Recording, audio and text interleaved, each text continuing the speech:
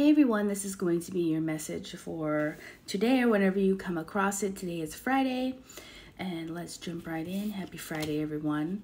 So the Seven of Swords, this is usually indicating that someone you know or someone that is around you has other ulterior motives for how they speak to you, how they interact with your energy. Sometimes this can just be someone's trying to take advantage of the way that you like to help people or the information that you give, or just simply making something work out for them.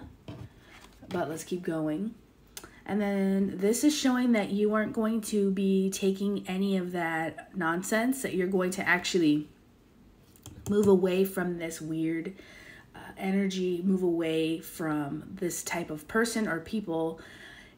What I'm picking up is it could be some people at work, or some people affiliated through work, and that you're just not going to hang around to hear or have them suck your energy from you anymore. Like, this is not going to happen. You're not taking it anymore.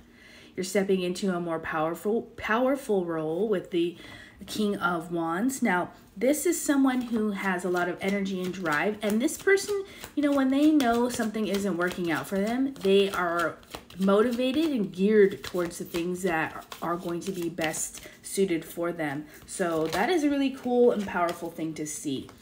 With the 10 of coins, I'm pulling more cards as we go. The 10 of coins is showing, now this is showing money, but it also shows time and your interactions with other people, energy currency in general. So money, giving time, a listening ear, and so on. This is, to me, is you stepping into a better friend circle, better connections with people.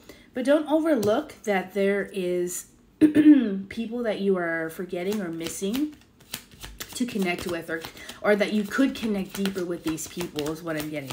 That you're used to having people manipulate you so much that you don't see the signals or signs for people that you can get deeper with. So take a look, because sometimes these are subtle signals that are coming in for you, and that you'll notice, like, how you interact and how you work with these people.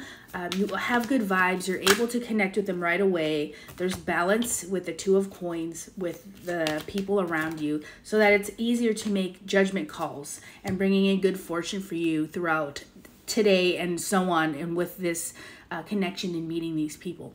So take this time to really get to know the people, the new people around you. This may be even a new job that you are stepping into, and meeting new people, and they're actually quality, good, high vibrational friends. So I'm very excited for you. It's your soul tribe.